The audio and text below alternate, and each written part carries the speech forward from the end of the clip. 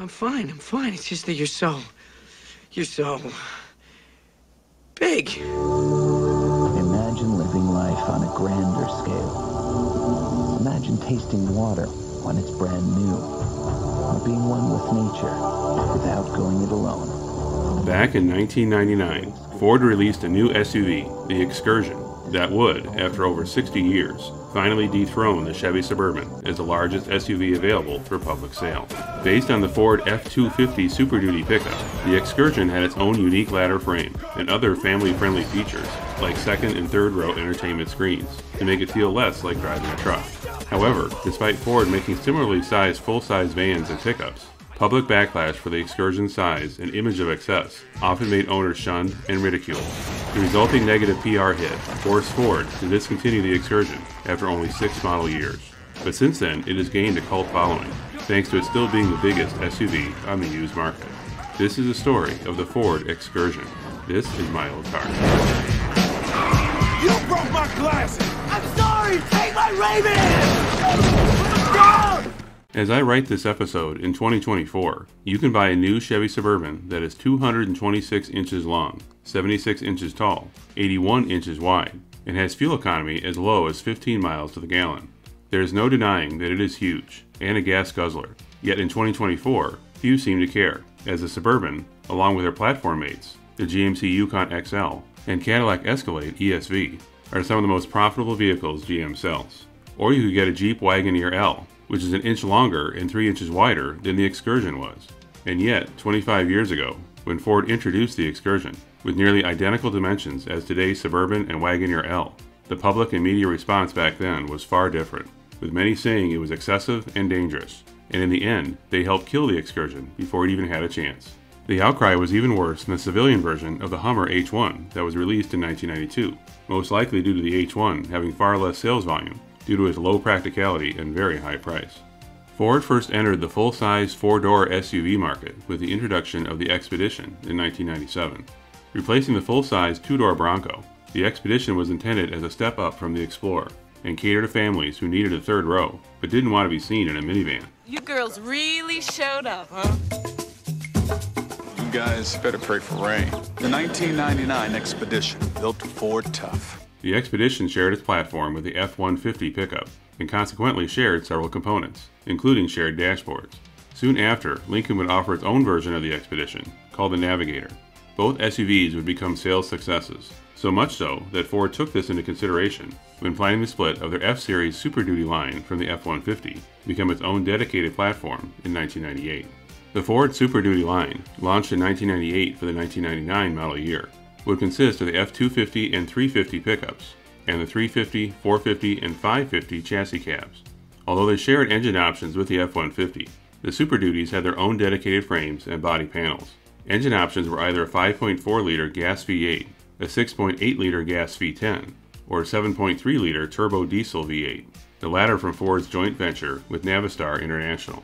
Pickup trucks were starting to become more popular for families and not just commercial use. And although the expected buyers of trucks in the Super Duty lineup leaned more towards work trucks, Ford still offered a top-of-the-line Lariat trim with options like heated leather seats and in-dash CD changers. These improvements were also being considered in Ford's plan to adapt the Super Duty to an SUV platform. In keeping with the EX naming convention of the Explorer and Expedition, the Super Duty SUV would be called the Excursion. From the windshield forward, it shared the F-250's bodywork, but underneath it was a unique frame to accommodate a body that would be taller and wider than the pickup. The 4x4 version of the Super Duty platform had a solid front axle that was basically the same as Ford trucks from 1965, so they were the worst option for ride quality. To compensate, the Excursion had new springs, dampers, and anti-roll bars, not available in the pickup. An unintended side effect of this new chassis meant that the Excursion would effectively be like a monster truck in a crash, as it could roll up and over a smaller car in a collision. The result was the addition of what they called a blocker beam built into the front frame, which could deform and absorb a collision to prevent the truck from going up and over a smaller car's hood. The Excursion also came standard with a trailer hitch, designed to double as a blocker beam for collisions in the rear. Despite being based on a 3/4-ton F-250 chassis, the Excursion had a gross vehicle weight rating, or GVWR, between 8,600 and 8,900 pounds, depending on the engine and depending on being either 2- or 4-wheel drive. This GVWR rating was conveniently just above the 8,500 pound limit imposed by the EPA for light-duty vehicles, which made the Excursion exempt from EPA fuel economy standards. It could also tow up to 11,000 pounds, and to ensure the cargo area could still be accessed when the trailer hitch was in use, the rear hatch consisted of 3 doors, 2 Dutch doors on the bottom half, and the glass portion could swing up independently of the doors below it. Yes, this looks a lot like the Chevy Astro van, so much so that I wouldn't be surprised if Ford stole the idea from the Astro. To make room for the Excursion's 44-gallon fuel tank, the spare tire was repositioned to the left side of the cargo area. So although the spare tire took away some cargo space, the bigger tank was likely in the design to provide more range on long trips. Seating capacity was best in class, as you could opt for 3 bench seats that could fit 9 people. The third row had 39 inches of legroom. Yes, the third row, making it more comfortable than many other cars and trucks had in their second row. The back of the third row bench could be folded down, or the entire bench could be removed. Similar to the Super Duty pickups, the Excursion offered base XL, mid-range XLT, and top-of-the-line limited trims.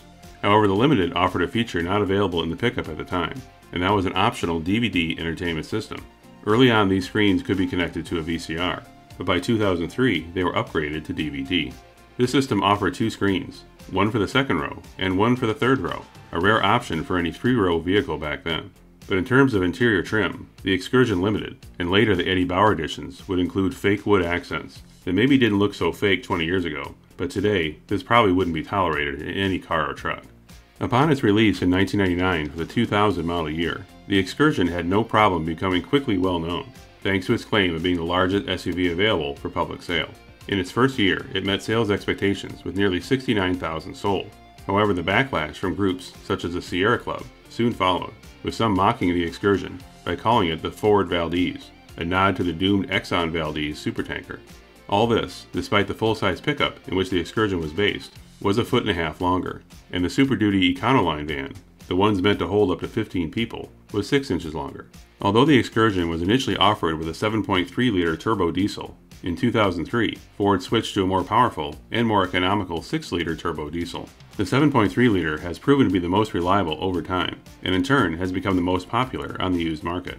However, the 6-liter, which had the highest horsepower and torque of any Excursion engine at 325 and 560, has proven to be just the opposite. Reliability got so bad that an outside company called Bulletproof Diesel came up with their own set of replacement parts to solve issues like failing oil coolers, cracked water coolers, degraded fuel injectors, and even cylinder bolt heads that could stretch and blow out the gasket seals. The V10 has been the next best option, and although it doesn't have the fuel economy of the 7.3 turbo diesel, it has 310 horsepower, which comes in handy for a truck that weighs over 7,000 pounds. In 2005, the Excursion had its first and only exterior refresh, a new 3-bar grille which coincided with the same change being done on the Super Duty pickups. This did little to help sales, which had dropped to only 20,000 for 2004 and 16,000 for 2005. The drop in sales encouraged Ford to plan for an extended length version of the Expedition, which would ultimately become the next best replacement for the Excursion when it was canceled in 2005. The longer Expedition, dubbed the EL in the US, or the Max elsewhere, debuted in 2006 for the 2007 model year.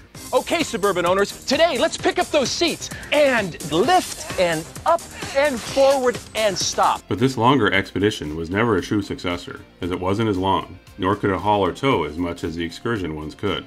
Ford had little choice but to keep the Expedition EL from matching or surpassing what the Excursion once had, otherwise it would defeat the purpose of its existence. Although in the end, maybe that was the better choice, as the recession of the late 2000s probably would have killed the Excursion for good anyway. Over its 6-year run, nearly 200,000 Excursions were sold. That may sound like a good number, except when you consider that Ford nowadays can sell that many Explorers in just a single year. But nearly 200,000 means there's still a lot of used examples available.